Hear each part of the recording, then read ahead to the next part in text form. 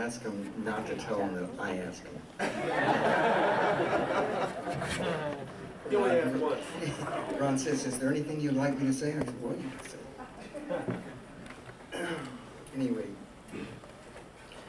I just finished a panel that was heavy. I just finished a panel, being a part of a panel that was one of the heaviest panels I've ever been on, jazz critics and musicians.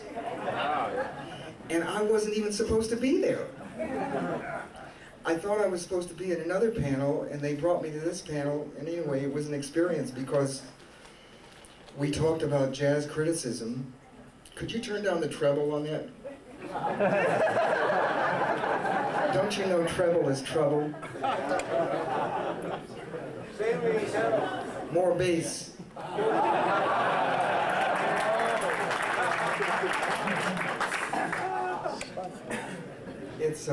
It's been a problem for ever since there was people writing about the music, understanding why there's critics, and it was very, very, it was a learning experience for me because I was telling them when I opened at the 5 Spot in 1959 with Ornette and Don Cherry and Billy Higgins. I was about 21 years old, and the critics trashed us. I mean, I'd never been called so many names in my life, and we were just trying to play, and we wanted to play the music as beautifully as we could play it. And that's really what we were all thinking about, is playing and presenting the music in a beautiful way so people would really like it. And then the jazz critics at the New York Times, and I guess every major paper in New York and all the jazz magazines really put us down. And there were a few exceptions, very few, of people who really understood what we were trying to do. We didn't really think about being innovators. We didn't really think about what that meant. Matter of fact, I didn't really think about that until I read it in a review. And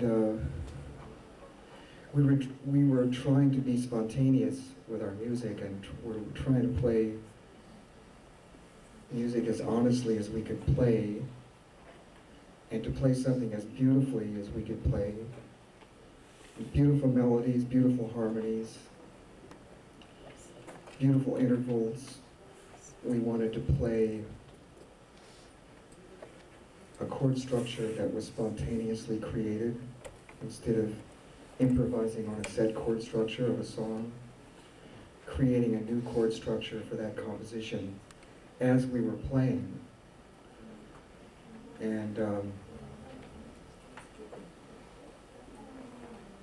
the critics came around eventually. Thanks a lot.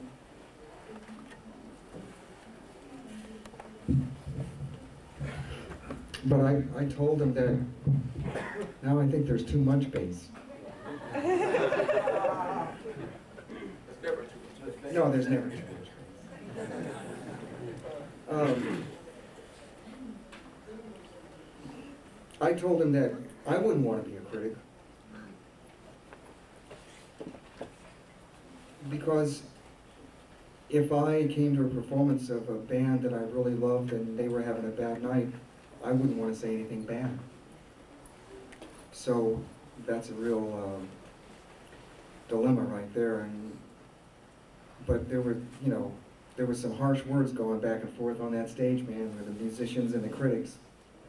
But I think we all came to an understanding that we're all working toward the same cause, which is elevating the music and expanding the music to a wider audience, to expose more people to this art form, people that don't ordinarily get to hear it.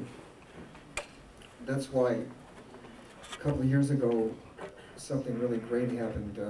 We did a tour of the States on something called the Verve Jazz Fest.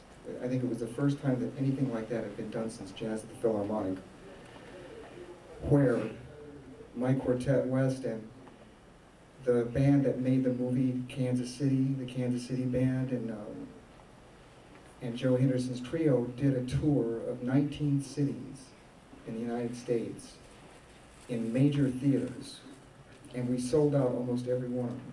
It was such a great feeling to participate in that and know that you were bringing music to places where people would not ordinarily hear this music in a concert. And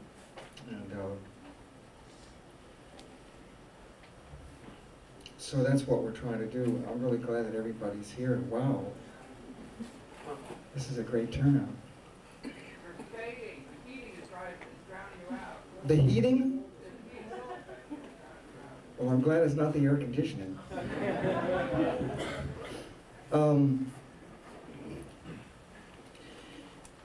In 1982, I played a duet concert at Cal Arts with a trumpet player named Bobby Bradford, whom you probably all know his music, beautiful musician. And after the concert, we were packing up our instruments and people started asking questions. So we started answering, and it ended up another hour of talking, like a dialogue between us and the audience, which was really great. And someone gave me a note from the Dean of Music, Nicholas England, at that time, asking me if I would come by his office. And I said, oh God, what have I done now? And so I went and met him, and he said, I really liked what you had to say about creative music and improvisation, and I would really like it if you would come here and do that. And I said, you mean come here and talk about creativity in music and improvisation? And he said, yes. He said, that's what Cal Arts is all about, is creating new art forms and adding to the vocabulary of all the art forms. He said, we have every art form represented here. We have dance, we have design, we have painting, we have theater, we have film, we have classical music, and now we want to get jazz, and I want you to do it. And so I said, well, there's some conditions. I said that I'll be able to really conduct the studies in a way where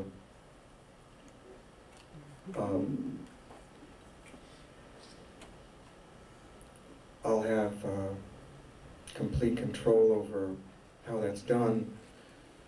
First of all, I don't want any big bands here. I think Cal Arts is one of the only jazz studies in the country that does not have a big band. Not that I don't like big bands. One of my early music experiences when I was a kid singing country music on the radio with my family was listening to the radio and hearing Duke Ellington and Fletcher Henderson and Dizzy Gillespie's big band and Count Basie and Stan Kenton. I love big bands, but what I wanted to stress there was individuality, discovering one's voice on an instrument, discovering one's sound, discovering one's music, one's soul, talking about the process of improvising. What happens when you improvise? Where does it come from? What is a solo? Why do we call it a solo? Do you really want to take a solo? Why are you taking a solo? Maybe you don't want to take a solo. Maybe there's no such thing as a solo. Maybe there's only music. And discovering your music. Like each of us have different fingerprints, we each hear music differently.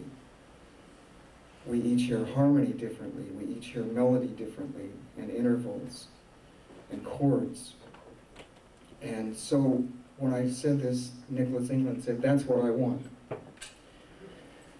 So I started the jazz studies at Cal Arts in 1982, and now it's developed into one of the best, I think, in the world, and with a lot of great people teaching, and students from all over the world. I only have time now to devote. Every Tuesday afternoon I have a class called Spirituality in Music and Improvisation. And then I have private students, but they have now expanded the curriculum. They have arranging and composing and jazz history.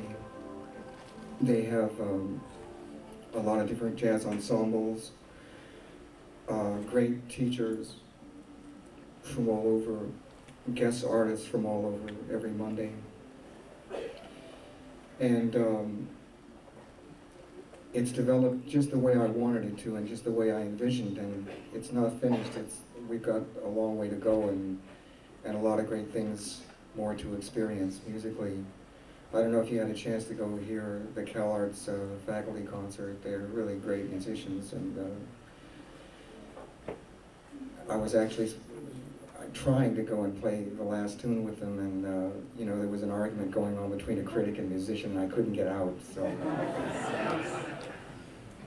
But I really like to talk about the spirituality that's involved in improvisation because it's not talked about very much. The things that are talked about in jazz studies programs are usually technical, and that's good. But I think the other is also needed to really find out what makes someone have a desire to express themselves in music and in this art form called jazz. A lot of it comes from being inspired, inspiration, being inspired to create. And when I was a kid,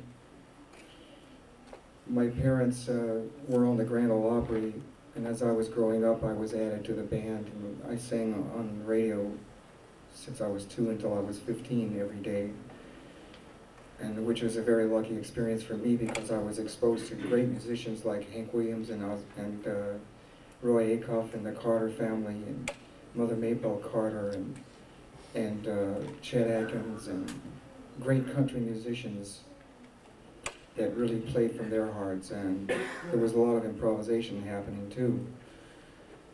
And most jazz musicians that I know are from large cities, urban areas like New York and Chicago and Detroit, which is good too, but I was really lucky, I feel, to be brought up in the rural area of the States and in the Ozarks, and to be exposed to music in a way where beauty was really important, and to think about what makes something beautiful and how do you make something beautiful and how do you discover how to express it in a way that touches somebody else's life in a positive way that allows them to touch something deeper inside themselves that has a positive effect on another human being.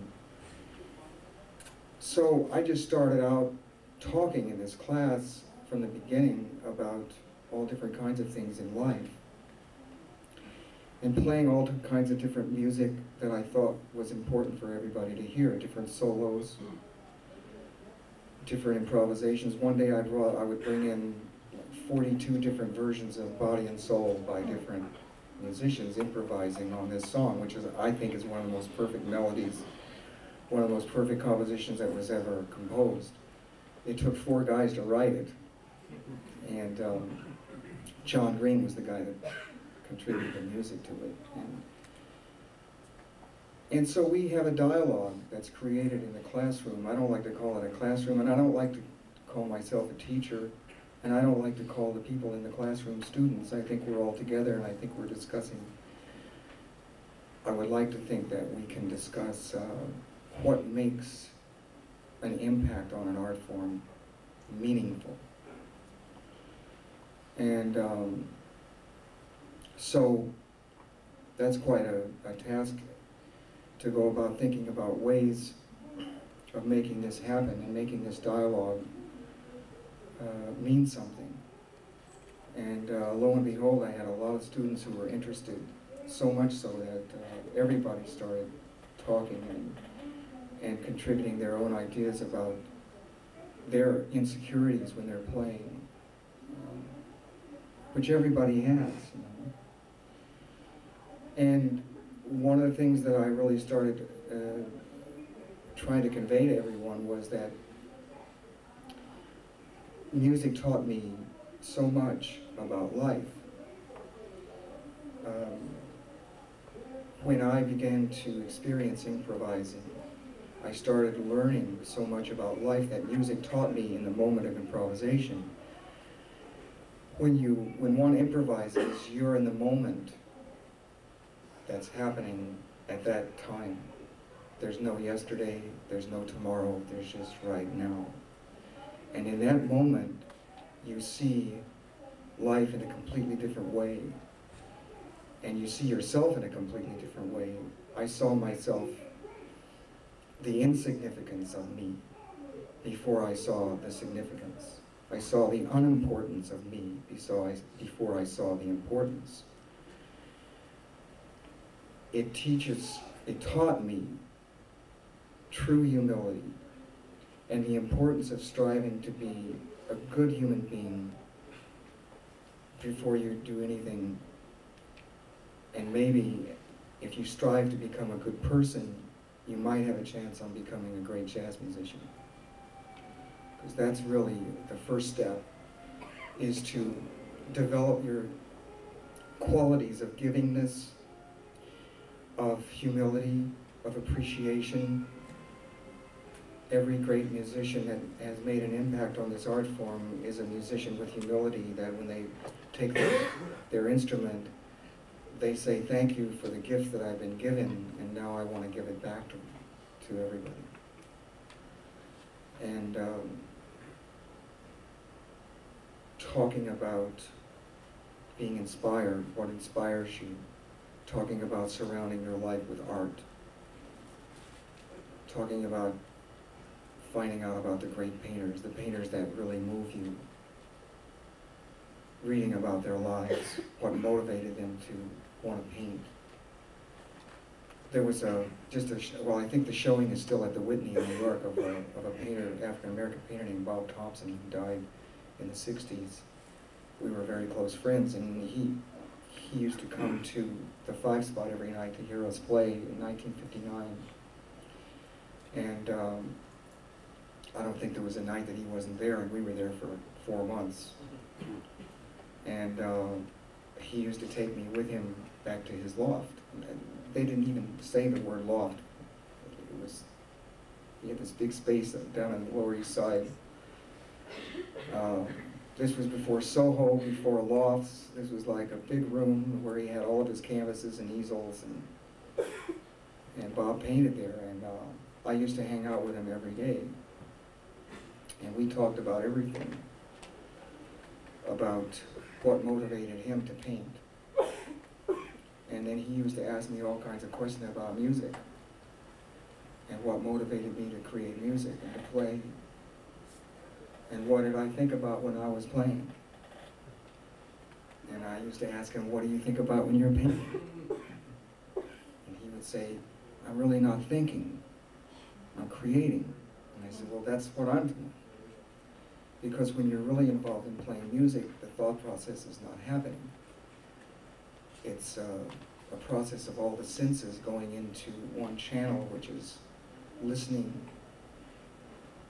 and hearing and trying to find your music inside you. And once you start to think, the music stops. The thought process causes the creative process to stop. I tell all my students, try not to think about what you're doing. Try not to even be concerned about anything that's going to take you away from the music.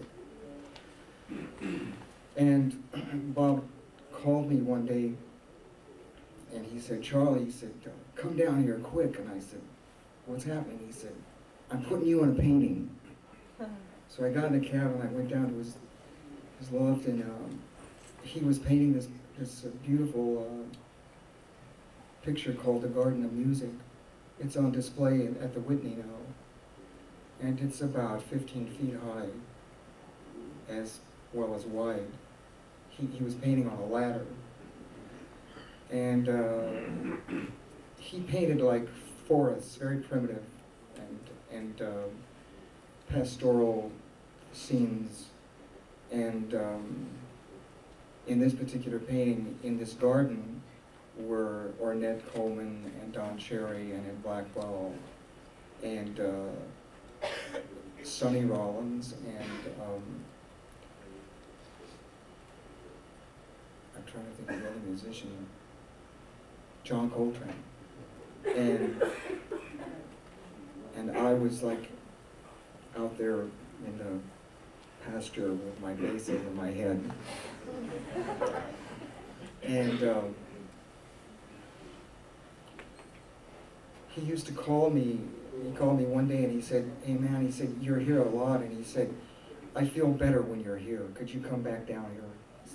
I need you here when I'm painting, just, you know, because I'm used to, you know, hanging out with you." And I started thinking a lot about the creative process and what that means in every art form. And I think that in every art form, everyone that dedicates themselves to an art form must feel a responsibility to communicate beauty as much as they can to as many people as they can to make the world a better place. And I think that every artist, whether it's in jazz or painting or filmmaking or composing or dance, has a responsibility to do this, to bring people to beauty, to bring beauty to people, to touch someone's life in a way that allows them to touch something inside themselves that they've never touched.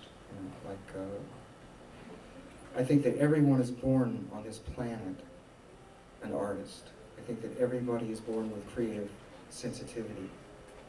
And I think that the society we live in one way or another, starts to stifle that as we grow up. And I think that the mass media, especially in these times that we live in, have started to dictate to people what's important in their lives and then proceed to sell them those things.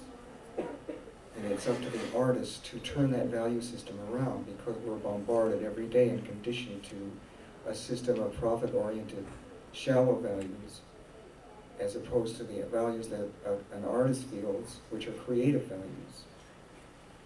And every day when I wake up, I think about how lucky I am to be alive and how precious this life is and how important it is to give to somebody in that day and to not to think about myself so much. I've always thought that, you know, to be a great musician, you have to be able to rise above everything and forget about yourself. And I think what the class is really about is living your life in the everyday sense on the level that you live your life when you're performing and you're playing. Because when one is creating, you're at a level beyond category. You're at a level that's beyond really paying your rent and going to the supermarket and responsibilities that you have in your everyday life. And I think it's so important to be able to, the hard part, you know, I tell everybody, I'm great, I'm okay as long as I have my bass in my hands. When I put my bass down, I'm in trouble. Because that means I have to rise to the level in the other parts of my life that I'm at when I'm playing. And that's a real difficult task. Because when you really see yourself, your insignificance before you see your significance, that means that's the true ego. Because only after you see your insignificance can you see your importance and your significance. And we're so lucky as musicians and people in the art forms to be able to learn that from our art form, because not many people have a chance to learn about life in that way. Is everyone here a musician? Raise your hands. Man, that is fantastic.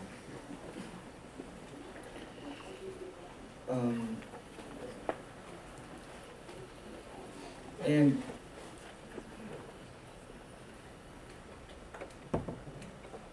how many here play music as a way, as a means of support to live? Fantastic. One of the other things I tell the students in my class is that even if you don't go on to become a musician, professional musician when you leave here, if you learn about improvisation and about creativity in music, it's going to enhance whatever you do when you leave, no matter whether you become a lawyer or a doctor or whatever it might be. One student asked me one day, Mr. Haden, and I said, don't call me, just call me Charlie. I said, Charlie, why do you close your eyes when you play? Well, of course, the obvious answer to that is to concentrate. Because when you're in the process of creating a melody and creating a chord structure, you really have to have the ability to block everything else out of your mind and just to concentrate on the music and listening. But I told this story the night that I opened at the Five Spot in 1959 in November with Ornette and Don and Billy. Ornette was taking out his horn and Don was taking out his trumpet and Billy was setting up his drums and his cymbals, and I had just taken the cover off my bass, and it was our first night to play there. You know, I was nervous. I think I was 21, 22 years old. And we had just come to New York before that on this World Airways plane that made stops in about 5 cities, and when we hit turbulence, almost fell apart. Anyway, so I told the story that when I looked out into the audience, the bar was facing the bandstand, and standing along the bar in a line were Percy Heath, Paul Chambers, Charlie Mingus, Henry Grimes. Every great bass player in New York was there, looking right at me. And I said, from that moment on, I closed my eyes.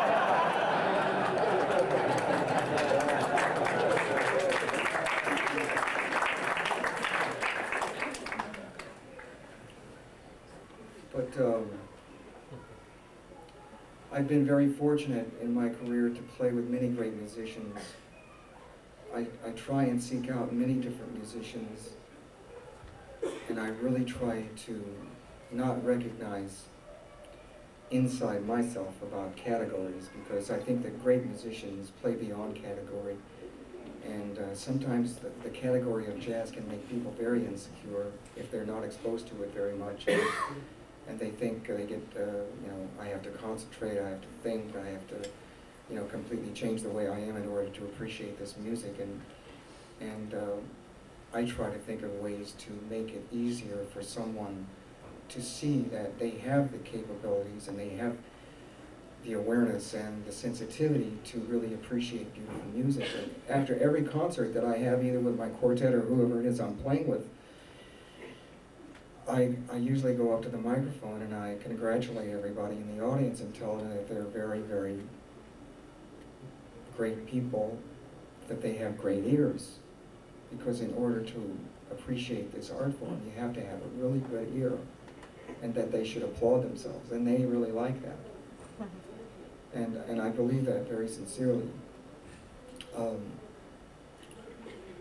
I think it's important for everyone to start to think about the discovery of you. because that's what this music is. This music is not learning a minor seventh chord or a minor scale, or being the baddest tenor player, or being the baddest trumpet player, or being the baddest drummer. This music is about discovering you. As if you did not play any particular instrument. Some of my bass students, I tell them, try to play the music that you're hearing, sit down and play it on the piano. Don't call yourself a bass player, because that can limit you. That can actually create a mindset. The same way that playing a solo can create a mindset. Oh, now I'm going to play a solo. I've got it. And everybody tenses up, and they prevent themselves from really opening up to the possibilities of discovering their own music. And it's really important that you see music on a wider scale than that, with more vision and more spirituality. I try to bring many, many great things to play, like I said before, that people can hear. I'm talking about Ravel, Rachmaninoff, Bach. I'm talking about Robert Wilkins, the blues singer. I'm talking about country music. Every kind of ethnic music, every different kind of music from different parts of the world, different categories, I try to bring and play and expose them to music that really moves them and inspires them. What causes some music to inspire people and it doesn't inspire other people? That's one of the things we were discussing in this panel too. You know, some of the critics were saying, some critics, you know what they're going to write if they're listening to a traditional jazz group, because they're more conservative in their views, and some critics are more closer to newer contemporary music, and when they hear that kind of music, they're going to write more favorably about that. And if they hear something traditional, they're going to put it down. But the important thing is to discover what you feel and what you hear.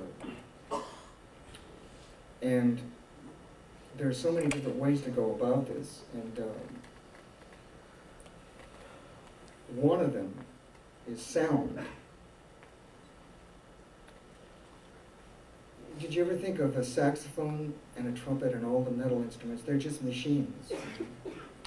And everybody who takes them up and starts to play them makes them sound different. And that's the beauty about this music, is that Sonny Rollins can take somebody else's saxophone that's not his and sound just like him, the way he's hearing. And to think about discovering the way you hear and discovering your sound. I'm not talking about a style. Style is something that gets misunderstood a lot by people. Someone came up to me one day and said, "What's originality?" And I said, "You. You are originality." And if you really look back on the history of art in the world, you'll see different times when there was innovation and times when there wasn't, in every art form. And the most important thing is to make innovation happen. Start to play your instruments as if you've never heard music before in your life and you're playing for the first time.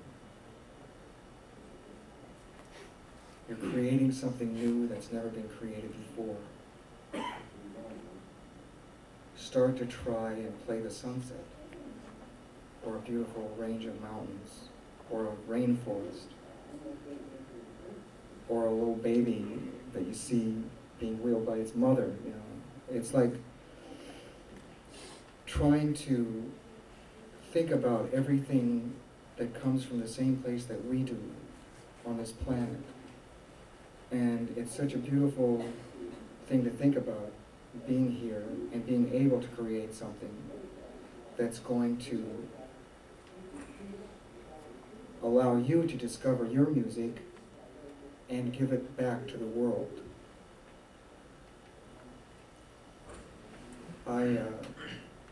I've met many great musicians and got to play with many great musicians and ask them all questions about how they feel about life, and I've learned a lot about life just in that respect. And there are some musicians that I never had a chance to play with that I wish I could have played with. I wish I could have played with Bud Powell. To me, he was one of the great musicians. I wish I could have played with Charlie Parker. One time I had a chance to play with Monk.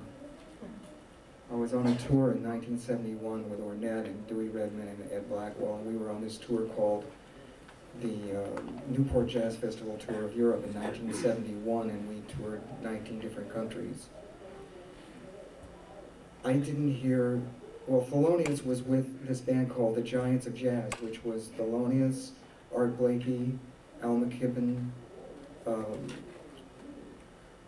Sonny Stitt, and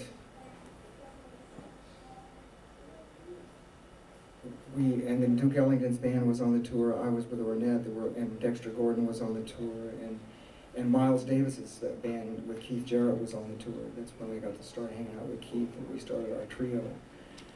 But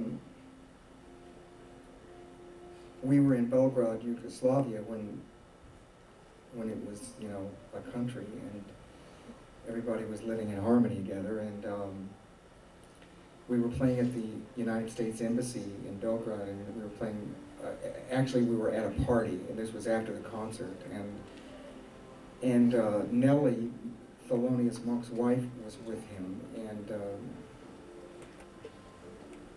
she was carrying with her a carrot juicer. She made carrot juice for him every day. She would go to the market wherever we were, and she would buy carrots and make carrot juice for Monk. And I didn't hear him say one word the whole tour. Not one word did he say, unless it was, I saw him and Nellie having a conversation, you know, quietly on the plane or in the hotel lobby or wherever. And at this party, they asked Monk to play. And Nellie came running up to me and she said, "Monk wants you to play bass with him." I said, man. I ran to the front of the building. I got a taxi. I went to my hotel, ran up the stairs, got my bass, we came down the elevator, went back to the taxi, you know, told him to go fast, back to the embassy. You know, the taxi screeched to a halt in front of the embassy, and I'm running with my bass through the front door, and I walk in, and Monk's playing with a Yugoslav bass player. But someone told me the story about Monk and Bud Powell. They were being interviewed. Actually, they hadn't seen each other in 10 years, and they were doing a reunion, kind of a concert tour together in Europe, and they were in Paris. And they were with their wives, Nellie, and Bud Powell had Buttercup with them, and this French journalist from Jazz Magazine was going to interview both of them, and they were taking a train to this city, like, I don't know, 3 hours away. And during the trip, the journalist was going to interview them. So they were in first class, of course, on the train, and the train started out. And like I said before, they hadn't seen each other in 10 years, and they were boyhood friends, you know. And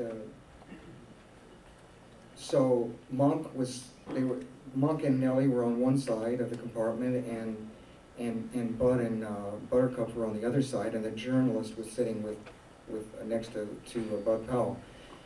And so 1 hour went by, and Bud Powell and Thelonious Monk were just staring at each other, right?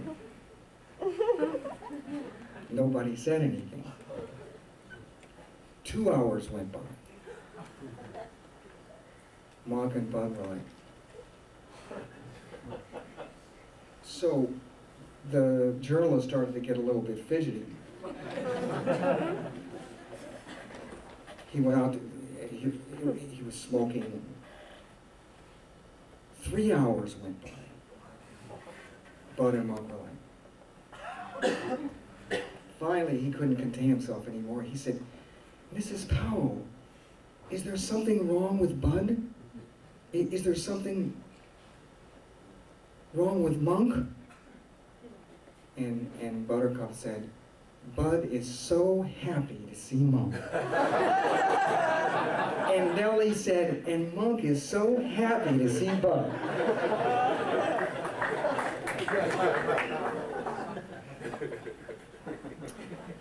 So, there are also, so there's so many interesting stories. I wish I had, hours to tell you everything. I'm just so happy that everybody's here.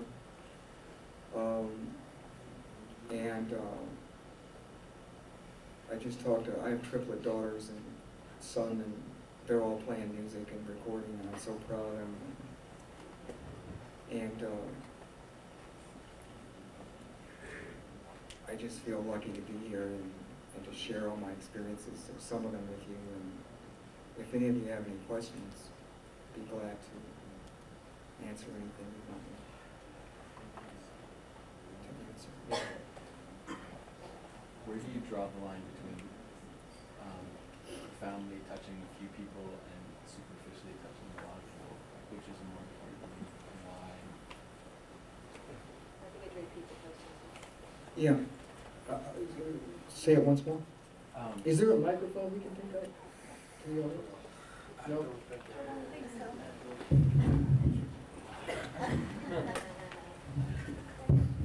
I was wondering what you thought, like where you would draw the line between deeply touching a few people in the audience or superficially touching a lot of people in the audience by being really accessible. Which you felt like was more important and why, and whether you can go too far in either direction.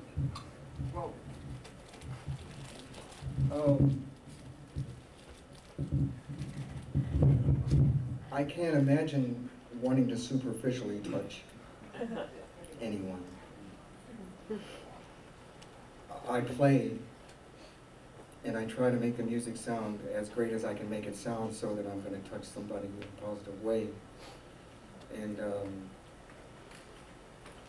one time I was playing with Quartet West in Boston, and I think my wife Ruth was with us. We were traveling, and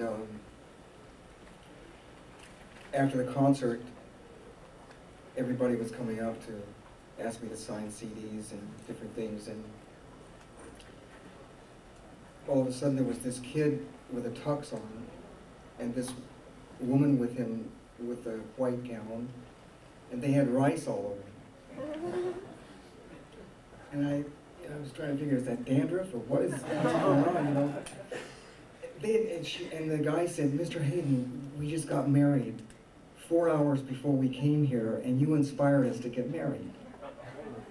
Now that was like one of the best things anybody could have ever said to me, because it's all about romance. Did you ever listen to Rachmaninoff? There you go. I love adagios. I never could figure out why composers compose fast movements. I think maybe they just do it because they think they have to. Because what they really want to do is the adagio. And because there's a formula already, been centuries ago, they got to follow that formula. But there's nothing more beautiful than the slow movement of Shostakovich's Fifth Symphony, or the slow movement of Ravel's Piano Concerto in G, or Rachmaninoff's Vocalese, or just think of all the beautiful slow movements. Last night, Ruth and I went to hear Renee Fleming, singer, at Dorothy Chandler, and she really sings great, and she sang some of Strauss's songs, really, really beautiful. One of them's called Morgan. which was sung at our wedding at Cathedral St. John the Divine in 1989, New Year's Eve. And I was playing at the Vanguard with my Liberation Music Orchestra.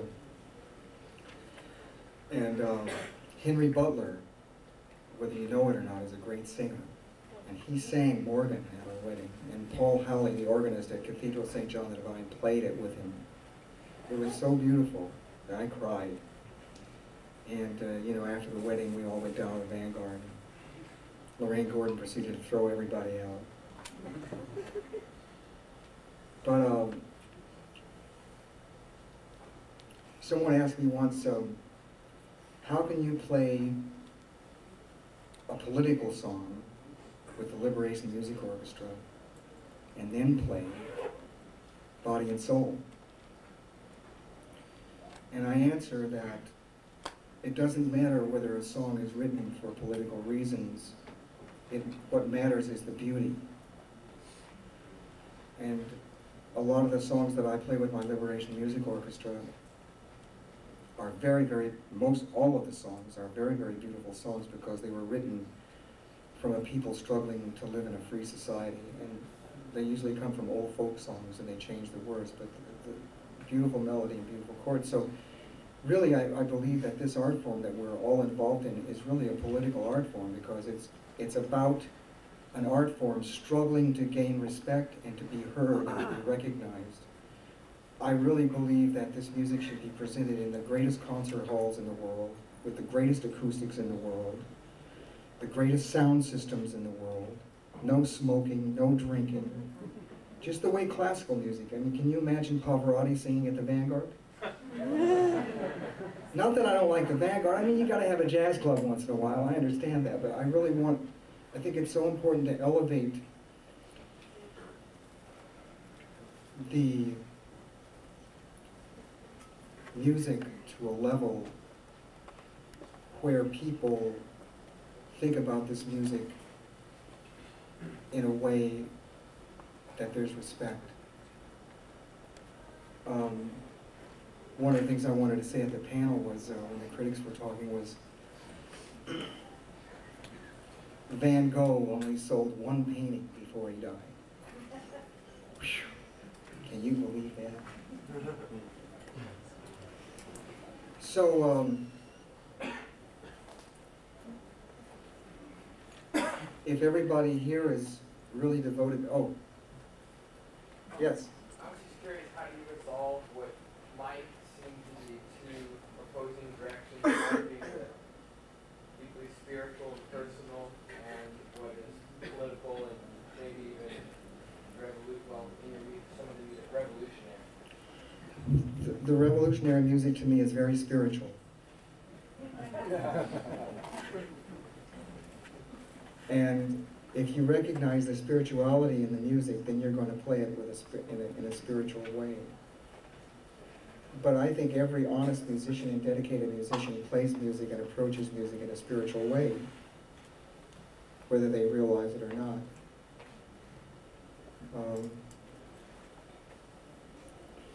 Yes? Charlie, one of the most beautiful things I ever heard was you singing "Now Is the Hour" on the radio. Would you sing a song?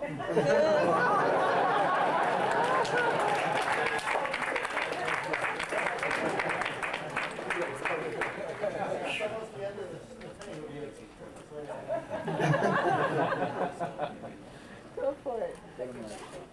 That was on Fresh Air, right? Terry Gross. She caused that to happen. You know, I sang every day on the radio since I was 2 until I was 15. And when I was 15, I had bulbar polio. During the polio epidemic in the Midwest, all the hospitals were filled. They didn't have a vaccine. And the doctor told me that I was very lucky that instead of hitting the legs or the lungs, it hit the left side of my face and my throat and my vocal cords. I couldn't talk. So for about a year, I was recuperating from that. He said that the reason I was lucky is because I would eventually regain everything back, you know. Whereas if it had hit my legs or lungs, I wouldn't have. But one of the things was it really stopped the range that I had to sing. And I don't even sing in the shower. But sometimes when when you live in Los Angeles, you spend most of your life in a car. So sometimes I improvise in the car. And I think it's very important bringing that subject up for everybody in here. Whenever you improvise, you should be able to sing the harmony notes of every melody note that you play. It's really, really important to sing all the harmony notes by ear. My dad and mother taught me, well, actually my mother said she was rocking me to sleep when I was a baby, and she used to hum all these songs to me when she was rocking me to sleep. And, my brothers and sisters would be passing through the room and they'd be humming harmony with her. And pretty soon one day, before I was 2, she said I started humming harmony with her. That's how I learned, by doing it every day, learning how to sing all the harmony parts by ear. Really, really, really important. So, Terry had me on her show about my album called Now Is the Hour with Quartet Western Strings. And we talked about the song Now Is the Hour, and I told her that when I was a kid during World War II, I used to hear Frank Sinatra and Bing Crosby on the radio singing this song Now Is the Hour, and I used to cry. It was so beautiful. And so she said, would you sing it? And I said, you got to be kidding me. So I sang it, and she said, oh, that was so great. Anyway, the show ended, and before I left the NPR studios in LA, the phone rang, and it was Terry. She said, Charlie, that was one of the most beautiful things I've ever heard. You've got to sing on your next record. And I said, well, thanks, Terry, but no, I don't think I want to get into that. But my wife Ruth's a great singer. My kids are all great singers. But I sing, I try to play as if I were singing. Maybe someday I might, I don't know.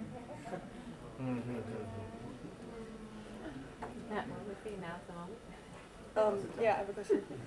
How do you approach practicing? I know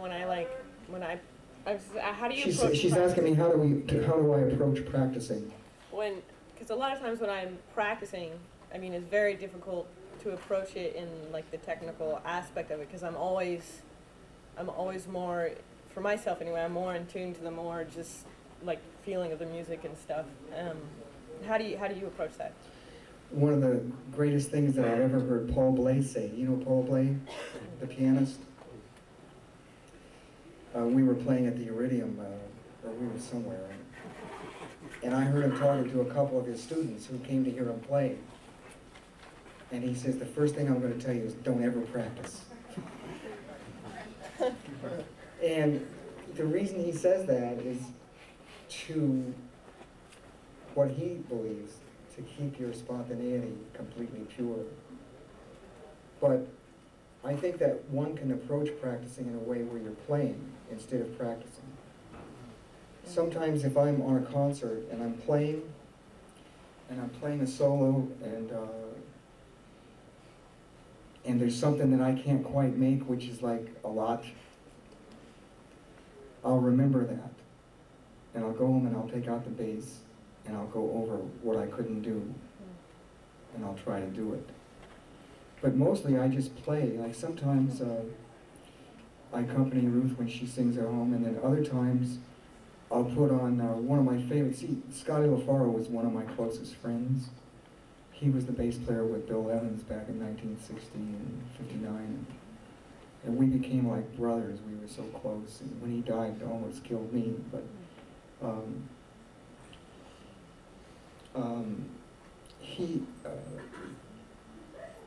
he was in this trio with Bill Evans and Paul Motion, who was also a very close friend of mine. We played together with Keith a lot.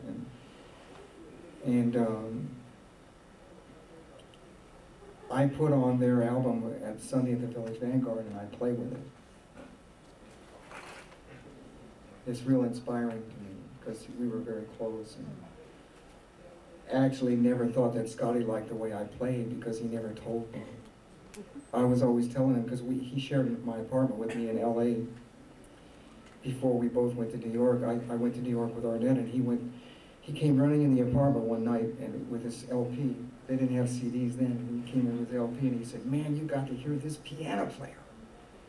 And it was Bill Evans's first trio record. He said, "Someday I'm going to play with this guy." And one night I was with Paul Motion, and we were on tour with Keith Jarrett, and we were talking about Scott. And I said, "You know, Scotty, I don't think," because everybody was trying to play like Scotty, and I was just trying to play like, I was just trying to play, period, you know. And I wasn't thinking about being influenced by anyone. I just wanted to get out the music I was hearing. And I told Paul, I said, "You know, I always used to tell Scotty what a genius he was." And he was. I mean, the guy played so beautifully. He was one of the only musicians I ever knew who could combine creativeness and technical abilities in a perfect way. He merged the two of them together, and he used to practice all day. He would take Sonny Rollins solos from the records and copy them down to the bass clef, and he would play them over and over again, man, over and over again. I would come home and he would be like real depressed. I'd say, "Scott, what's wrong?" He'd say, "Oh man, I'll never be able to play." I said, "You gotta be kidding me. You play better than anybody I've ever heard." And I told Paul, I said, "You know, he never told me if he liked my playing." He said, "Well, that's ridiculous, man." He said, "One night we were at the Vanguard with Bill, and you were across town on the east side of the 5 spot with Ornette, and there was a snowstorm outside. And Scotty, there was an intermission, and Scotty put on his coat, and I said, 'Where are you going?' He said, 'I'm going over to the 5 spot to hear this fantastic bass player with Ornette Coleman, man. You gotta come with me.'" I said, "Did he really say that?" Not me. No, I think practicing is great. I think that you should approach practicing in a way of playing instead of practicing. Play things at home that you really like to play. And play things that attract you musically that you can't play, and learn how to play them. But always be inspired. Really look for inspiration, look for beauty. Because if you start to play exercises that you feel that you have to play in order to improve your technique, you're just going to get bored, and you're going to get upset, and you're going to stop. And we're in this form of music that's about improvising. If you were a classical player, then that's a completely different story. An interpretive musician interprets other people's music, and they've got to really... I took about 5 lessons with this guy, Herman Reinsagen, who was the first bassist under Toscanini in New York, and he lived in LA. I think Mingus studied with him a little bit, and Ray Brown studied with him a little bit. And I went to my first lesson with him. I was scared to death, you know, and he was like in his 80s, and he had a beautiful bass in every corner. It was such a beautiful music room. And I used to walk in this music room and get inspired immediately. And so he had this beautiful old antique music stand, and he had his music, and he said, "Play for me." So I started playing the blues. And when I finished, he says, "That's what I want." He says, "Every day, every lesson, you come and play for me, and I'll play for you." And that's how we did it. And one day he wrote out exercises for me, classical exercises for me, just for me, in his own hand, and I still have them to this day. They're really great. But you know, I should practice more. That's definite. That's definite. Do you sing while you play? No. To me, that's a waste of energy, because 2 things are going on at once. Even if it's unconscious, you don't really realize it's utilizing some more of your energy that you could be putting into the music. Do you sing when you improvise, when you play? Okay, guys and women.